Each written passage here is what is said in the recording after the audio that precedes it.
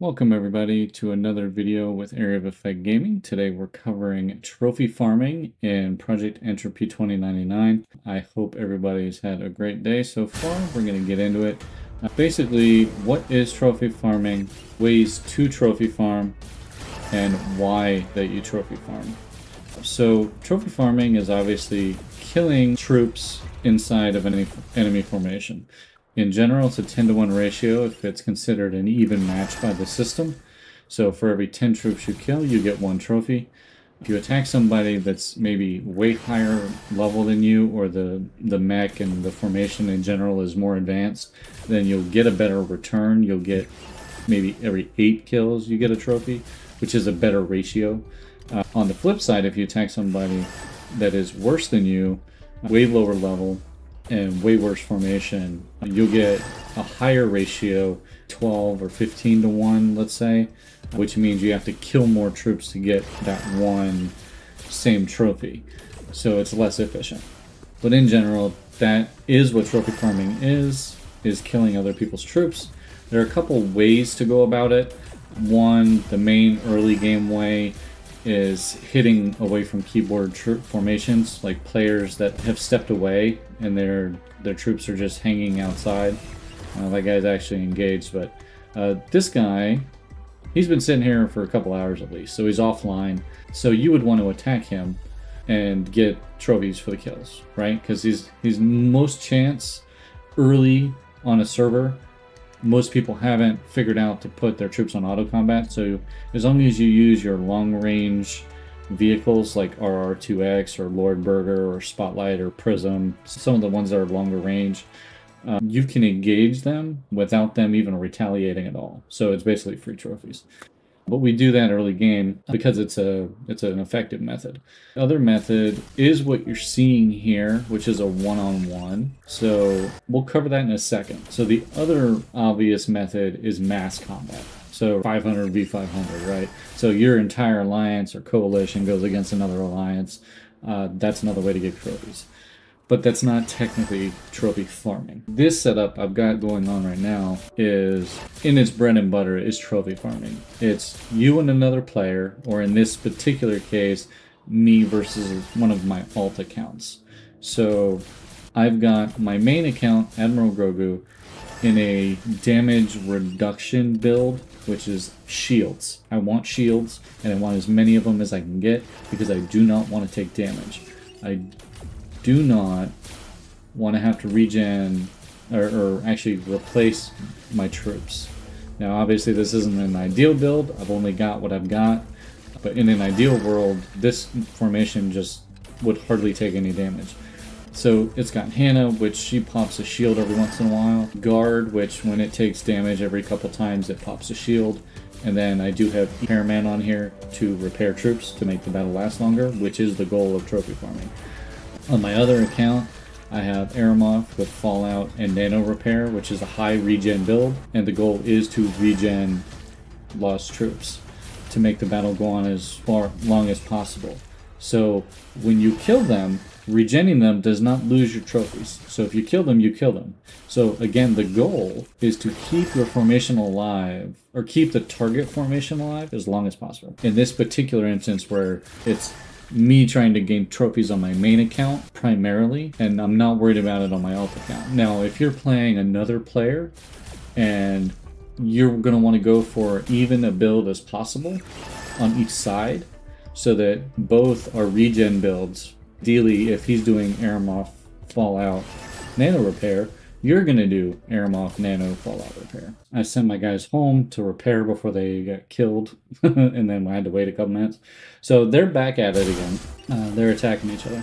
So that is the goal, is to regen. And especially if you're asking another player to help you, which is common. A lot of alliances will set an area marked on the map for trophy exchange, right? So one alliance sends their guys there.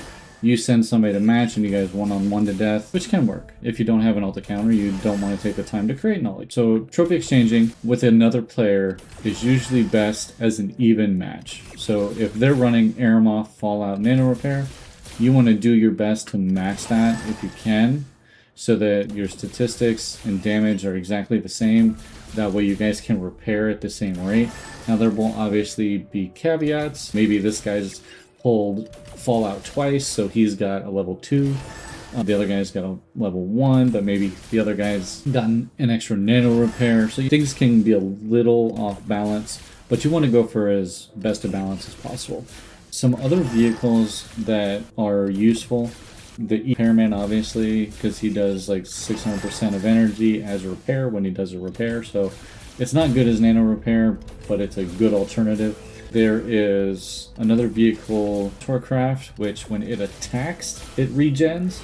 So that's not as good as Siren, which is my next one. Siren, when Siren takes damage, it regens. And then obviously Fallout, when he attacks, the target's got Fallout, he has a chance to repair. So those are alternate vehicles if you had them. Alternate heroes, the only ones I really know of that do health regen in Season 1 are Gene. I know there's one in Season 2. One of the Season 2 guys does it. But I'm going for generality in this video. I don't want to give you specific setups. I want you to have the tools to test out your own formations and see what works for you with the heroes and vehicles and weapons that you have. But knowing how it functions and the logic behind it will hopefully help you to figure it out on your own, right? So that was the goal of this video. And we're on to the last topic. Why do we trophy farm? So we trophy farm, obviously, if you haven't figured out already, there is a trophy store. So you go into your market, go into Trophy Exchange, and you can buy various things. Energy splinters, regular drop pods. You can buy Alliance teleports if you need them. You can buy accessory drop pods. You can buy wafers, hero experience.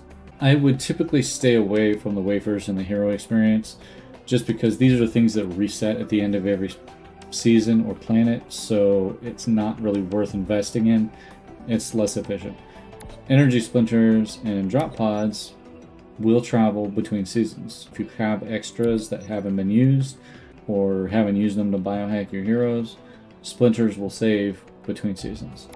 Any pods, I think your account can hold 60 pods into the next season, so that's a good thing. Near the end of the game, or near the end of the server life, if you're comfortable with the amount of heroes you have, you can start stockpiling drop pods and then open them first thing on the next server, so you have a better chance of getting heroes in the new pool for Season 2.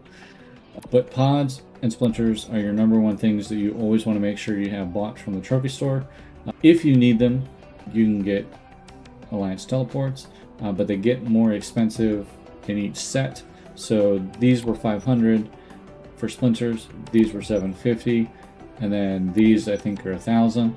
I haven't opened that yet, so I can't do it, but that's what it will be. Now these I think were 2,000, this was 3,000, and then obviously you see the Alliance teleports here, 4,000 and 6,000. So most of the time, to be efficient, if you're low on Alliance teleports, go ahead and get the 4,000 one. I don't usually go for the 6,000, and in this particular instance, I have 8 saved up from the Alliance store using the Alliance currency, so I don't need to buy it with trophies. I'm just going to save my trophies and spend it when the store resets in 5 hours. So that's what you use the trophies for.